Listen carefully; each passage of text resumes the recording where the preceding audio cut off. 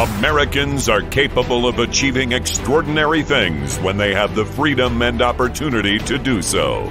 This is American Potential. And here's your host, Jeff Crank. All right, well, welcome to the show. It's that time of year where people kind of get crazy about basketball around March. And the First Amendment, keep in mind, guarantees freedom of speech. But how many of today's college students feel that they can exercise their First Amendment right while attending a college or a university? I would say not very many. We've all heard these horror stories of free speech and expression being stamped out on college campuses. Now, unfortunately, these stories are all too common at institutions of higher education where the goal should be to be exposed to new, thought-provoking ideas and discovery rather than to indoctrination. You know, the Foundation for Individual Rights and Expression, or FIRE, does a yearly ranking of colleges and universities to see how their students feel about being able to express their personal or political views. Now, FIRE surveys ask how comfortable students are about expressing their ideas, their tolerance for liberal and conservative speakers, disruptive conduct, administrative support, and openness. And since we've got this basketball tournament upon us right now, Casey Mattox, who is the Vice President of Legal and Judicial Strategy for Americans for Prosperity, has taken FIRE's rankings and turned it into a free speech bracket, if you will, to see which schools made it through as having the best free speech campuses. So let's get into this and see how the colleges and universities did. Casey, thanks for joining me, first of all. Hey, Jeff. Thanks for having me on. Yeah, so you've got quite a perspective on this because I want to let folks know a little bit about you. You've sued about 35 universities. And either the suit had been involved in matters dealing with free speech problems at 22 of the 68 participants in this year's NCAA tournament. Is that right?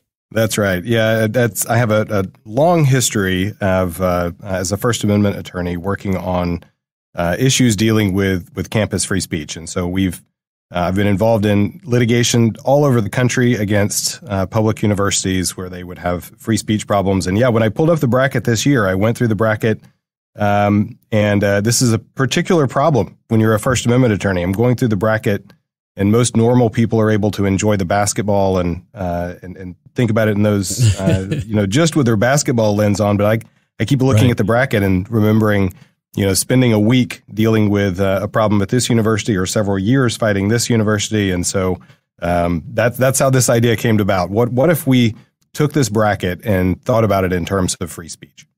So let's talk about the whole idea of free speech on college campuses first. I mean, you would think it would be something, and perhaps one day, many years ago, it was something that we all just kind of accepted, that free speech, it used to be the bastion of free speech on college campuses, it seemed. But that doesn't seem to be the case anymore. It seems like different folks are trying to, I don't know whether it's indoctrination or just an intolerance of other people's political views, but it's a growing problem on campuses across the country. Let's talk about that first. Your thoughts on that? Yeah, and I don't know if it's I think a lot of the debate around this is whether or not universities are the cause of our kind of cultural problem around free speech.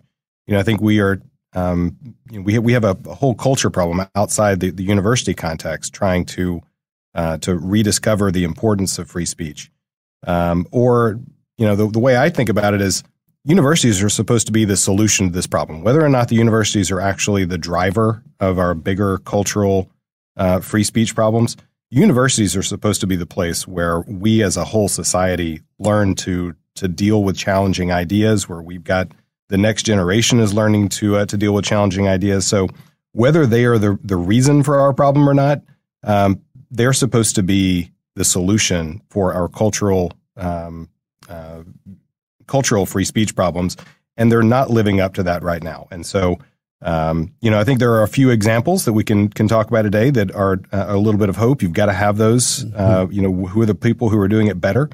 But I think universities as a whole have got a lot of work to do to actually serve the purpose they're supposed to serve. Yeah, and it seems like, as parents choose these college and universities that they send their young kids to, right?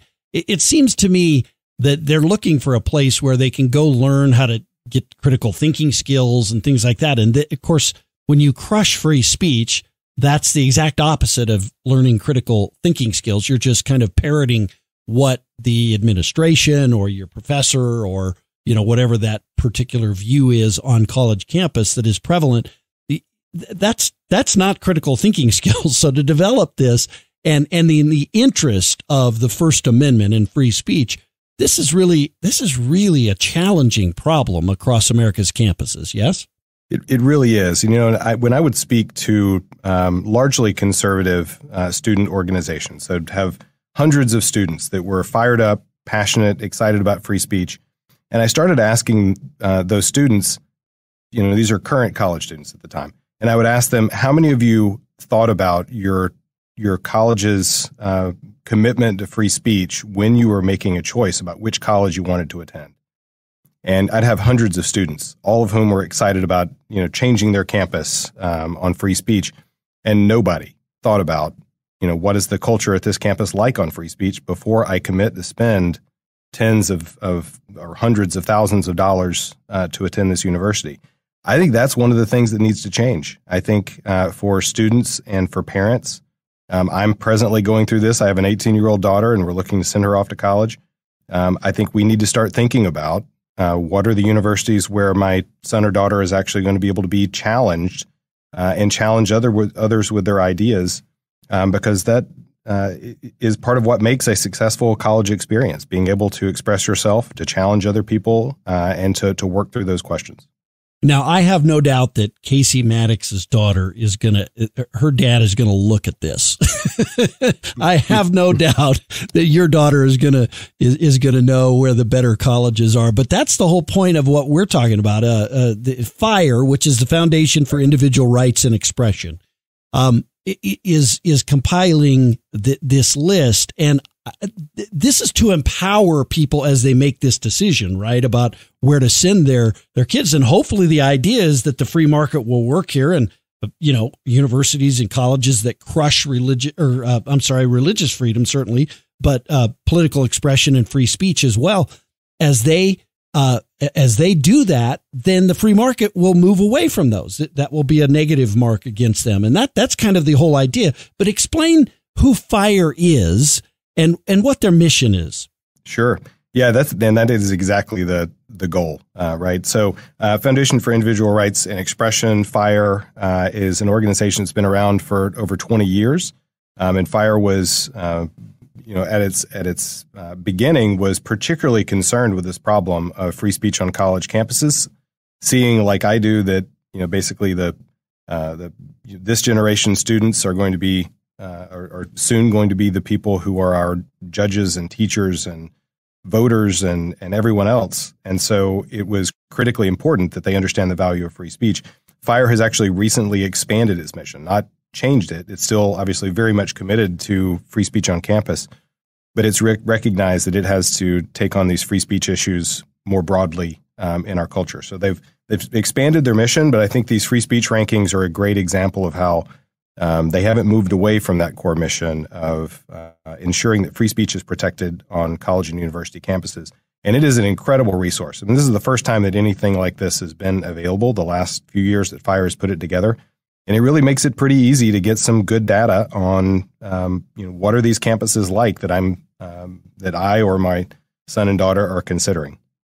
Yeah, and this is such a great way to fight back against this crushing of free expression and free thought, is to use the free market to do it, right? For people to look at this and say, well, I don't want to go to a place that doesn't respect free speech. I'm going to go to this college or university, and to use the power of the free market to do that. It's just such a great idea. How did FIRE come up with the rankings for colleges and universities? Well, it's an extension of what Fire has been working on for years. And in the past, they've used they would review university policy. So some people who are listening may have heard of the green, yellow, red light system that Fire would use. That was basically just based on reviewing university policy. So they had their lawyers look through university free speech policies, and if they raised no constitutional questions, they got a green light, and sort of that was their system.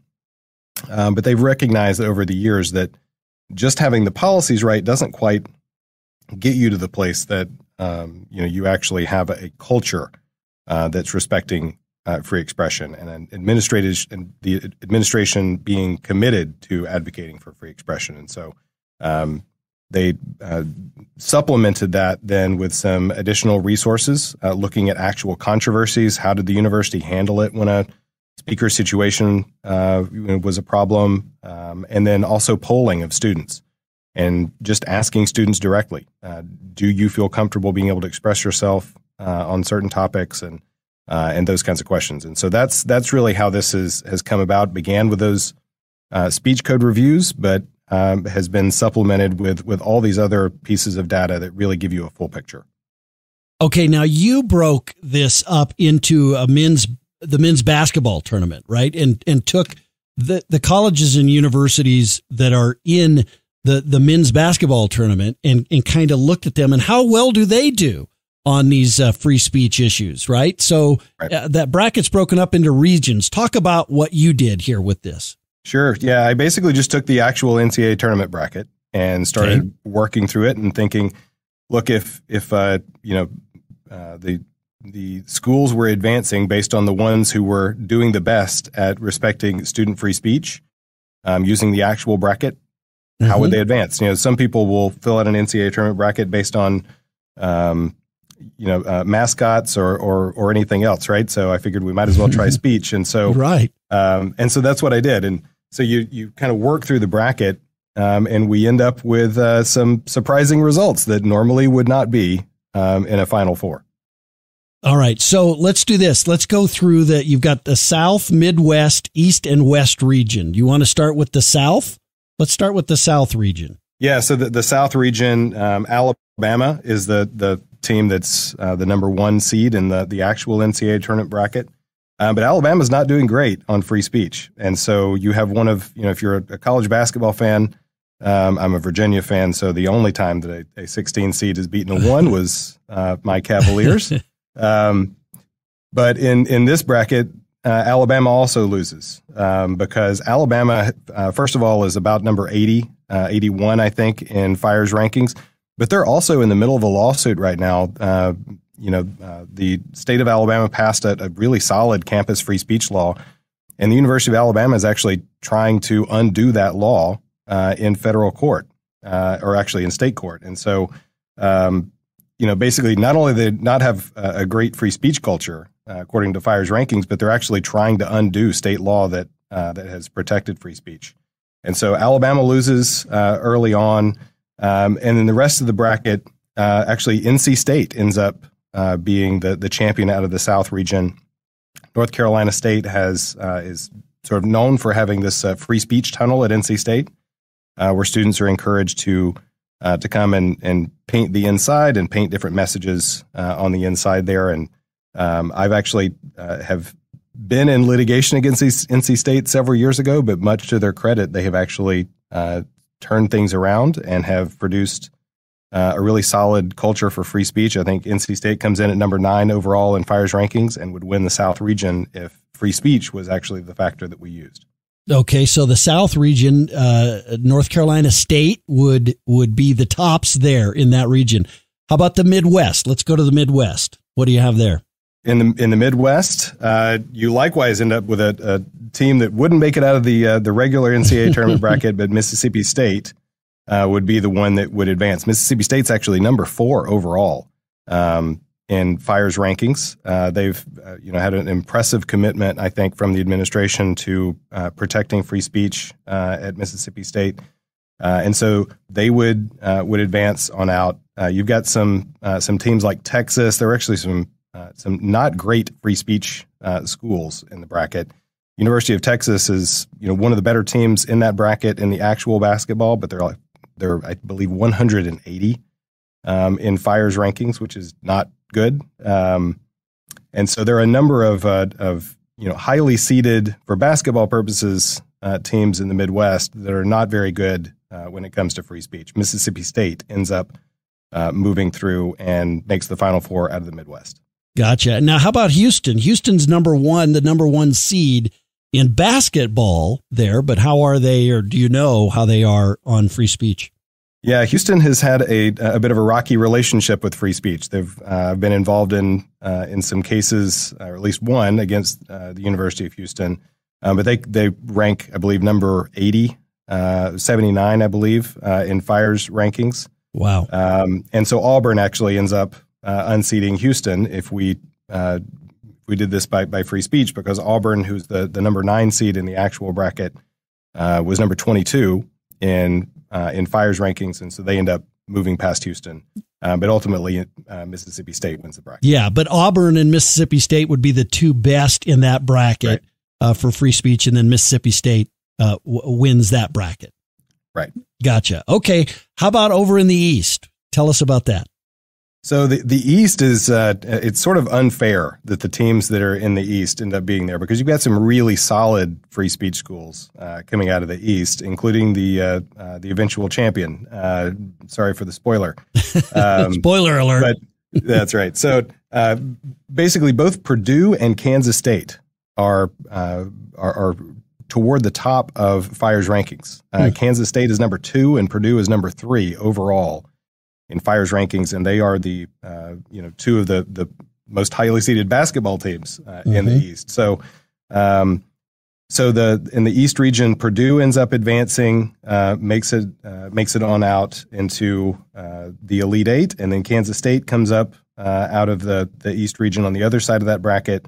Marquette gets knocked out pretty early. Marquette's highly ranked in terms of basketball, but they actually just went to the Wisconsin Supreme Court trying to win the right to fire or sanction a faculty member who had the audacity to stand up for another student's free speech rights.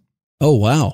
So in terms of free speech, Marquette is struggling a bit. They lost that fight, and were had their hands slapped by the Wisconsin Supreme Court for an effort to try to sanction faculty members over their speech. So you end up with Purdue and Kansas State in the Elite Eight in the East region, and Purdue takes them out and makes the Final Four. Gotcha. Okay, so I noticed, by the way, in the East bracket, Montana State is listed. Do you want to talk about them on free speech? I know in Montana there's been the legislature passed a campus free speech bill, but then the Supreme Court of Montana, as I understand it, decided that the legislature doesn't have authority over that, and it's the Board of Regents that makes decisions for that. So they can't be very good on free speech, right? No, that's right. So, and I've never actually sued Montana State. I did sue the University of Montana once, but not Montana State. But no, you're right. AFP worked hard to be able to get a strong campus free speech bill passed in Montana that would have broadly protected the free speech rights of students and faculty members on campuses all over Montana. And then the universities challenged that law and argued that the state legislature couldn't tell the public universities in the state how to manage free speech on their campuses, because the Board of Regents essentially was its own separate legislature, separate and apart from the state legislature. It's a crazy argument that essentially creates a fourth branch of government in Montana, and they bought it, the Montana Supreme Court. Sure. So AFP it continues to be engaged there, trying to address that and protect the First Amendment rights of students and faculty in Montana. But you're right; it's not exactly a good sign if you're Montana State. So. No, it's not. And just as an aside on that, didn't the legislature create the Board of Regents? I would assume. Did well, yes. I mean, and of course the legislature certainly funds the universities. Yeah, that's always the funny thing with these arguments. I've seen that argument come up now in several different states, and it's always funny. The legislature is never want to reject the money from the state legislature when the state legislature would like to, to appropriate funds.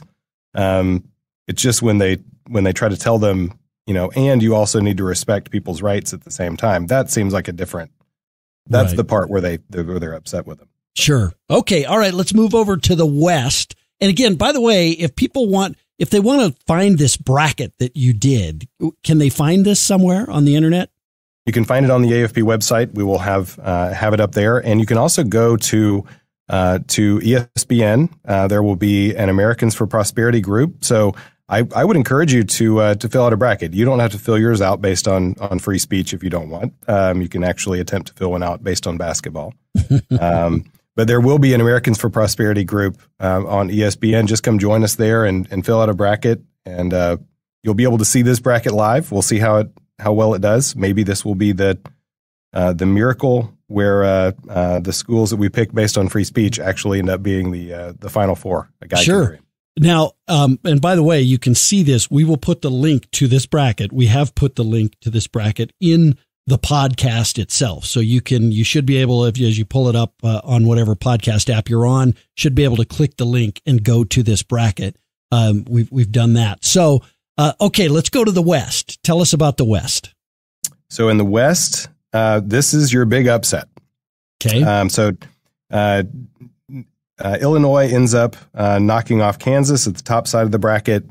Kansas is in the 70s in Fire's rankings. Illinois is number 44. Illinois slides by Kansas and makes it on out to the Elite Eight. On the bottom side of the bracket, though, that's where it gets really interesting because UNC Asheville ends up not only winning against UCLA, UNC Asheville's the number 15 seed in the actual tournament.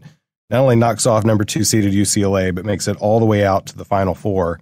And that's largely based off of the UNC system has just had an impressive commitment to free speech as a university system. That's based on state law again, another example of where our activists have been engaged at AFP supporting free speech and supporting legislation that protected free speech on campuses in North Carolina. And so that state law has really sort of infused the UNC system altogether. And so UNC Asheville, along with the other campuses in the UNC system, all have really solid free speech policies. And you see a culture at those universities that, according to Fire's rankings, demonstrates that that's translated out to students, relatively speaking, in the context of public universities today. But students feeling like they can speak freely and that they have support from their administration for that purpose. So UNC Asheville ends up winning the West and makes it to the Final Four. There you go. Okay, so the championship finals really would be, it looks like Purdue versus Mississippi State, right? Well, it's Purdue against North Carolina State. And North Carolina State. I'm sorry. Yes. That's right. Yeah. Right. Okay. And Mississippi State against UNC Asheville. Right. Okay. And then your championship would be Purdue versus Mississippi State, right? That's correct. Purdue, Mississippi State for the title. And the winner ends up being Purdue. And that's, Purdue, like I mentioned earlier, Purdue is number 3 in Fire's rankings overall. Kansas State is number 2. Could have gone either way on that choice. Purdue, though, is a school that has really sort of been the leader in free speech for public universities. They were the very first university, other than the University of Chicago, to adopt what's called the Chicago Statement on Free Speech. And they really, made an institutional commitment before anyone else to respect the First Amendment rights of students and faculty members, and have seen that play out. So Purdue ends up winning. If we were giving the NCAA tournament crown to the school that has been best for free speech, but that's maybe a good reminder or a good lesson for parents and students out there as you're looking at schools to think about the commitment that these schools have made on free speech, because it gives you an idea of what your 4 years there are really going to be like. Yeah, and such a great example of it. Thanks for doing this, by the way, Casey. This has been pretty cool. And again, you can, if you'd like to follow along with Casey's free speech free speech bracket, be sure to click the link in the podcast description, and you can click that and it'll take you right to it. Let me ask you, as far as fire rankings all across the board, this was just looking at the ones that are actually in this basketball tournament, but looking across the board, who are the real champions on free speech? You mentioned Purdue, but there's probably some others that are really, really good colleges and universities that parents can look at that fire ranking and say, these folks really respect the First Amendment. Sure. Yeah. So you get the schools that we mentioned. I think the number one actually in FIRE's rankings is the University of Chicago, which famously doesn't do college sports anymore. Right. But the University of Chicago is sort of number one. Kansas State and Purdue and Mississippi State, as I mentioned, are right up there. Oklahoma State is a school that didn't make the NCAA tournament, but they're number 5 overall in FIRE's rankings, and hopefully we'll have a solid run in the NIT tournament coming up. And then you got some smaller schools too, like Northern Arizona, for example, is a school that wouldn't get a whole lot of national attention, but particularly if you're looking for a place that's really solid on free speech, Northern Arizona comes out really well. And that's really kind of, I think, the value of these free speech rankings too is, maybe the people aren't making a whole lot of choices between, sort of your local state college and the University of Chicago. But even when you're trying to make choices between Alabama and Auburn, for example, right, or or Chicago and Princeton, well, there are some big differences in the free speech culture at schools that are sort of comparable schools. Right. And so, as people are thinking through this process, the more we can encourage schools that, when you have solid free speech policies and when you build a culture that respects free speech, people will respond positively to that. I think that's a hopeful sign. I saw recently, that Purdue, for example, was actually looking to FIRE's rankings and broadcasting that. And that's great. I think that's a great sign of progress. Yeah. Right. If a university is going to see these rankings and say, yes, not only are we highly ranked on those rankings, we're proud of that. And we want to make sure that our alumni and our students and potential students know about that. That can also give you additional hope that the school is, didn't just sort of stumble into a ranking, but they're trying, they understand the value of that. And so I think that's, how you can see a real culture change. Yes. Yeah, absolutely. Now, you talked about the best. I also want to talk about the worst. Who are the worst, let's say the worst 5 or so on the FIRE rankings for free speech?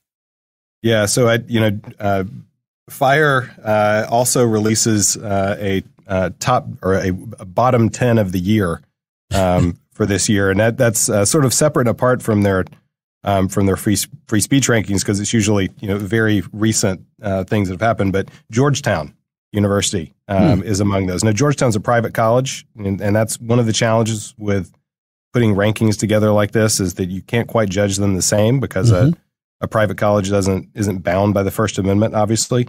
But what they are judged by is the commitments that they've made. Georgetown promises free speech and academic freedom, but it has had a pretty rocky relationship with living up to that. Some of you are probably aware of some of the stuff that Ilya Shapiro, formerly from Cato, went through at Georgetown. University of Pennsylvania, likewise, Columbia. And again, you note here, you've got several universities toward the bottom of FIRE's rankings that are Yale University, Northwestern University. These are really, really good academic universities. But they're unfortunately places where you can't expect that you're actually going to be able to engage with ideas, as well as some of the universities that may not be, as academically prestigious, but that would actually allow for students to be able to engage with one another more. And frankly, I think that's a big part of education. It's not just what you hear in the classroom; it's the ability to be able to sharpen one another as students. Mm-hmm. So, one of the things I like about this FIRE ranking is you're using the power of the First Amendment to fight for the First Amendment, right? You're using the power of the press, right? Or to get this information out there to parents, the power of free information being out there to combat this and use the free market to give people information, and then they can choose that. Hopefully colleges and universities will go, you know what, we really need to get better on that ranking and start watching the infringements upon free speech that they impose on students. With regard to public versus private schools, do you notice a big difference between public and private institutions and their tolerance when it comes to free speech? We do. You see a number of the private colleges that tend to be, ranked toward the bottom of the listings. I would, we'd give them a grain of salt, right? There are, one of the things I think you have to think about is when you're evaluating a private college, is that you can only hold them responsible for living up to their promises. Mm-hmm. And so if a private college, for example, tells you that, we're going to value other things differently than pure free speech here, then they're telling you up front, and that's good, right? You can't expect to have the same free speech experience, for example, at Liberty University or another particularly religious university that you would on a public university campus, because they're going to have other commitments that they're also going to be emphasizing, and that's fine as long as they tell you that up front, right? This is the environment that you are deciding to walk into.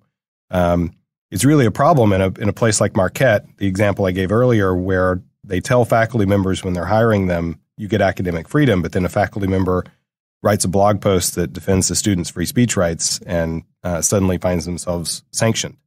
So you're not punishing them for their activity so much as not living up to what they promised you themselves. Yeah. Okay. Well, look, so if it were the tournament, the big winner would be Purdue. They'd be the champion out of the bracket. But if it were just overall, it sounds like some of the best universities, the University of Chicago, Kansas State, you mentioned Purdue, Oklahoma State, Northern Arizona, some of the worst, it sounds like, the worst offenders on the free speech front, Georgetown, the University of Pennsylvania, Columbia, Yale, Northwestern. Did I get them right? Yeah, that's basically right. You get that bottom list, I think, of schools that unfortunately are toward the 200 or so ranking on FIRE's list. FIRE's also, I should say, will be continuing to expand this list over time. And so if your school isn't ranked, you can also let them know that and ask them to try to include your school or schools that you're interested in. But yeah, hopefully over time they'll continue to expand this and it will be able to serve the purpose of giving people a way to incentivize protection for free speech on university campuses. All right. Well, listen, FIRE does a great thing by doing this. And again, thanks to them. Thank you to Casey Mattox, the Vice President of Legal and Judicial Strategy for Americans for Prosperity. I mean, I guess I didn't know this, that you had gone in and sued all of these universities. I'm really proud of you. I'm happy to know you and work with you on a daily basis, knowing that. What a defender of the First Amendment. I appreciate your great work on that, Casey, as well. Well, thank you much. I appreciate it. Yeah. All right. Okay. That's so again, look at those FIRE rankings. You can click on the link in the podcast if you'd like to follow along on the tournament bracket that Casey made and created.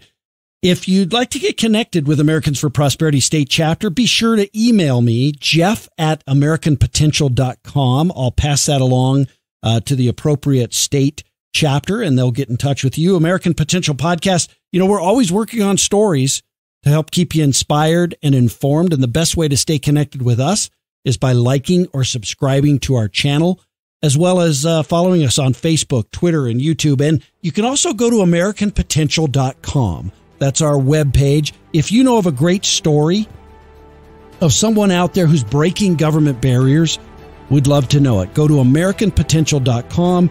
You can fill out the Share Your Story section on that page, and we'll get back in touch with you about that. So anyway, thanks for listening to American Potential. Thank you for listening to American Potential. You may listen to more stories from Americans working every day to expand freedom and opportunity in their communities by visiting AmericanPotential.com.